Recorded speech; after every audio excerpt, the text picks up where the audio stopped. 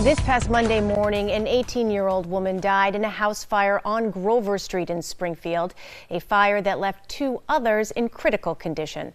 22 News reporter Heath Kalb is live now at a fundraiser for that family in Chicopee. Heath. Alana, it was a really difficult week for the Springfield family. 18-year-old Janeiro Rivera was the one to tragically pass away in this fire, and she's a recent graduate of Putnam High School. Now, with other family members still struggling, community is gathering and coming together to help that family. Here at Bullseye Cafe, hundreds of people have been filling the room, donating money and buying raffle tickets, food, and more, all to support the family affected.